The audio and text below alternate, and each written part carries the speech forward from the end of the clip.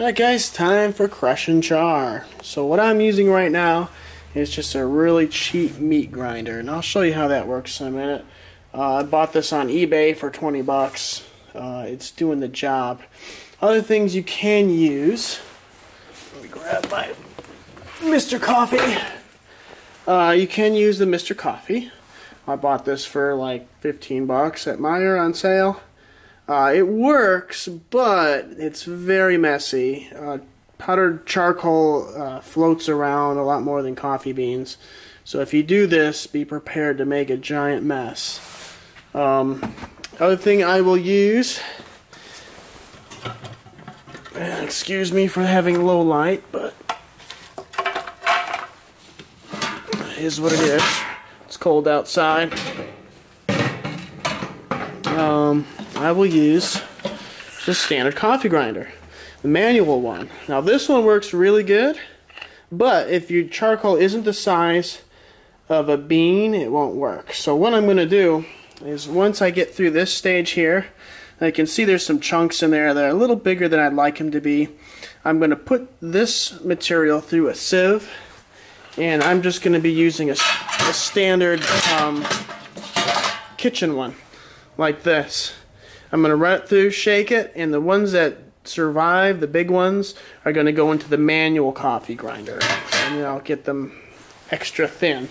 I do have my sieves for granulating. I guess I'll show you them now.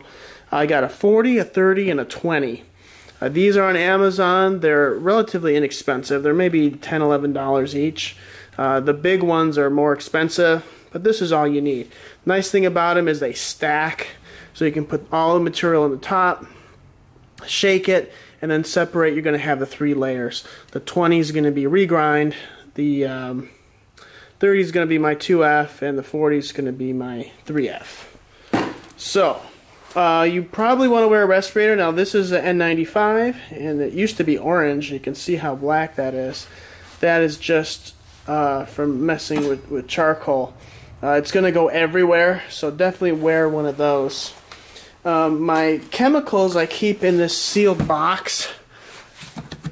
It's got a bit of a foam seal on it, and then inside I keep individual jars.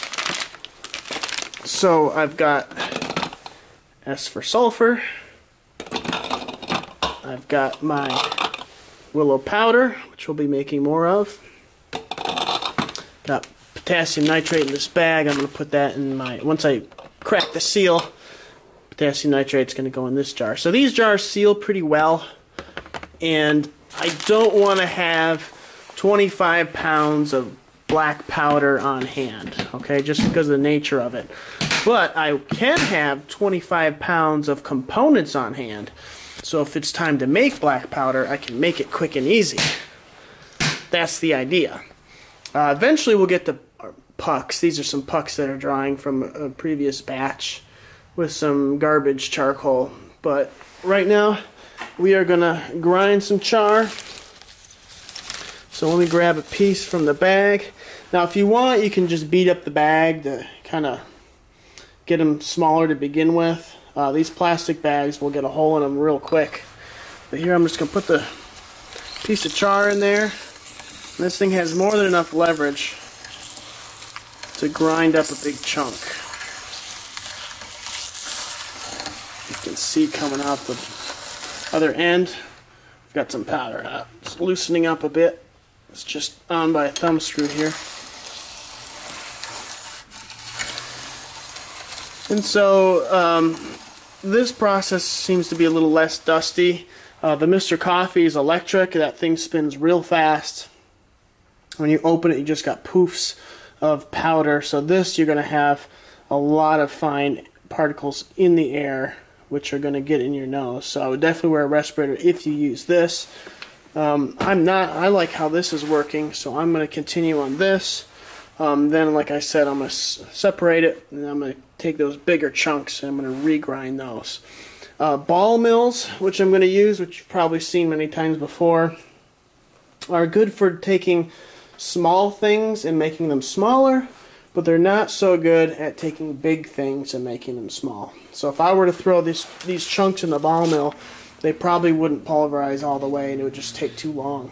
So I like to get it into a nice powder, not necessarily good enough to use to mix black powder, but good enough to ball mill with my other ingredients. So once I get it fine enough, they're going to go in those jars along with the other ingredients, and I'll only mix a pound at a time, and we'll get to that later. So right now I'm going to do some grinding, and then I'll show you how I do my sifting, and I'll show you the other grinder, how that works.